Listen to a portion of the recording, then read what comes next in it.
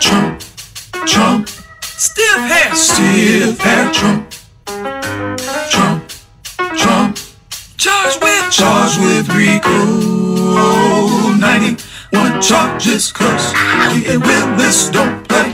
Oh, Trump, take your mug shot today. Why should black folks or anybody hate Trump and Ron Desantis? Let's just count the ways. Just like the comedian said, 91 federal and state counts, and he still gets to bond out. That is some white privilege shit, if I have ever heard it. And he's still a presidential frontrunner for the GOP.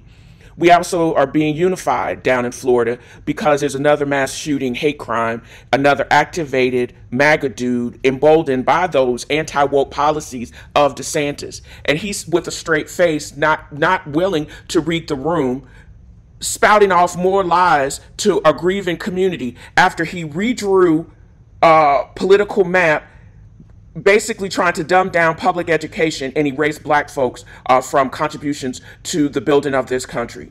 And you wonder why, and he still wonder why they were so disrespectful and booed him. Because you're trying to erase us, bro.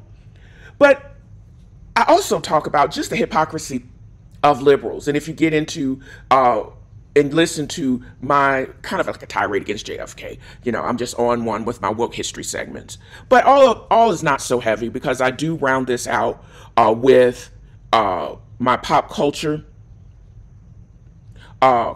commentary, as well as my unreality TV commentary on this episode of TNFroisReading. And I hope you enjoyed this episode, and thank you for listening.